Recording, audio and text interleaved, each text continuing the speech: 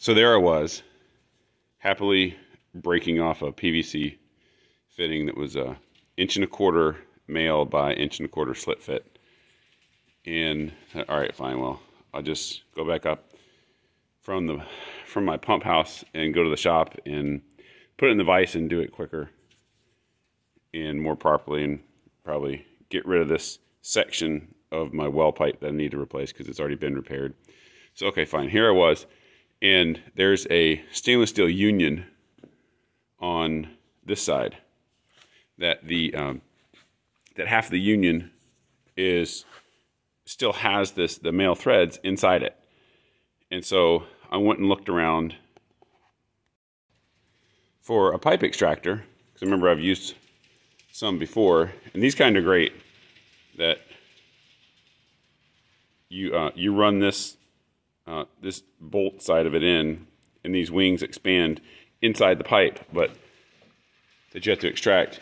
But then the issue is, of course, there's only a certain amount of range on it, and this one is for this was for like a 3/4 inch or 1 inch or something. Anyway, and I found another little set that goes up to 3/4 inch of this style. It's the same idea. This just expands. This one's eccentric, and it just expands inside the pipe and grabs, and you can twist it back out. All well and good, except it's not big enough. So I started thinking to myself, well, I need to get this thing out, so I'm going to make a tool and like jam it in there. And I went around looking for different expanding pliers on my workbench. And anyway, then the thought hit me, what about my pipe wrench? It's sitting right there.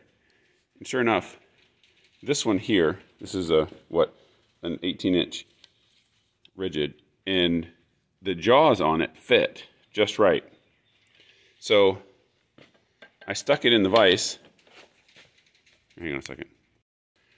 Stuck it in the vise, and then just whacked the top jaw in, and it seated nicely, and it's already got the teeth on it. So sure enough, it grabbed, and I hit it kind of like to be like an impact wrench rather than just putting torque on it. So I just came back here and I hit it, and sure enough, here, I'll let you experience the glory of it.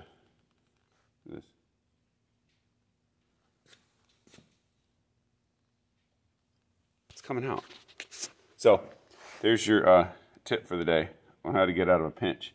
If you got some busted threaded pipe in somewhere you can't get it out, then it just so happened for me that I was able to pull this side of the union out and stick it in my vise so that I could hammer on it. But anyway, it came out. Thanks.